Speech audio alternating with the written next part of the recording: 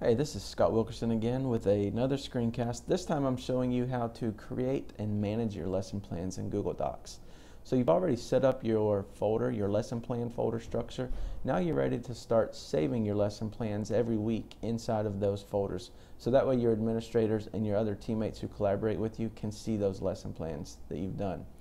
The very first thing, most important thing, is that you know if you are planning on using the same template from last year, it's okay except for the links up here at the top will link you to last year's lesson plans. So if you use these links to go see your the lesson plans for your teammates or for the people with whom you collaborate, you need to download the new template in the template gallery. If you don't use these links but you do use the curriculum portal link, then you're okay to continue using the template from last year. This curriculum portal link will still work and it'll take you to the correct place. But if you do use these links, then you need to go download the new template from the template gallery. And there's a separate video in the email that I sent you with directions on how to download a new template and set it up from the template gallery. So if you need help doing that, do that first. But this video is assuming you've already downloaded the template and you are ready to start saving your lesson plans to your lesson plan folder. So the first thing I need to do is make sure that it's named correctly. It's very important that you follow the very same naming scheme that I'm about to show you and that you do that every week. This will keep your lesson plans organized for your administrators and for your teammates. So up here at the top where it has the name of this file, just click on that. So this is my template that I've created and I'm ready to start saving these lesson plans for week 1. So all I need to do is at the very beginning of the name of my lesson plans, I just need to put the date. And the date that I'm looking at is the Monday of the date that the lesson plans are due. So my lesson plans are due this week. The date for Monday is the 5th.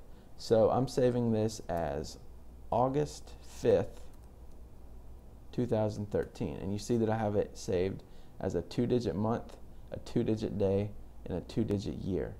Follow this exact naming scheme to keep your lesson plans organized, followed by your last name, lesson plans.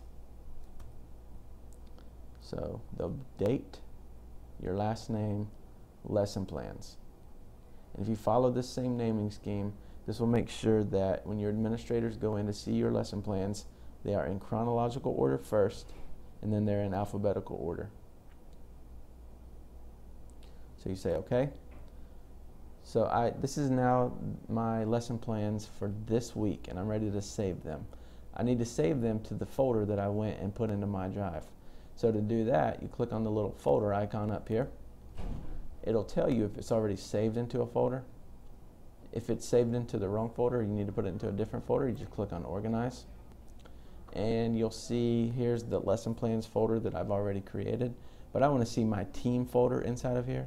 So I'll click on the little triangle over here to the left and you see that it expands. So now I see my team levels lesson plan folder. I need to save to this folder, so I just click on it. And you see the check mark indicates that this week's lesson plans are being saved into my team's lesson plans folder. Once I click that check mark and then click on move, that actually moves my lesson plans into that folder and makes them viewable and accessible by anyone that has access to this folder. So this is like posting your lesson plans. So once you click on move, your lesson plans are now saved in your lesson plans folder. So let's just say we're ready to save our lesson plans for the following week. So these lesson plans are done for this week. Now I'm ready to begin working on next week's lesson plans. It's very important that you make a copy of it first and then save it to the folder. So click on File, Make a Copy. And then you just see it names it copy of and then the same thing that I already had.